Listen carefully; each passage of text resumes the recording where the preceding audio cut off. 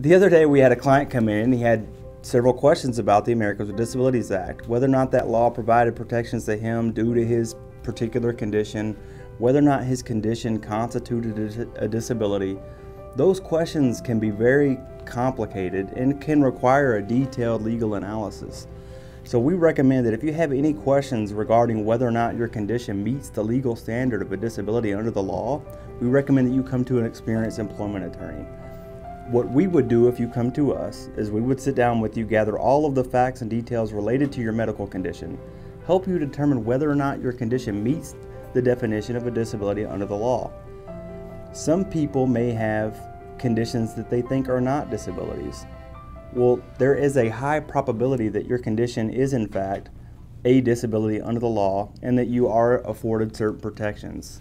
The employer may be required to provide you with a reasonable accommodation to help you perform the essential functions of your position.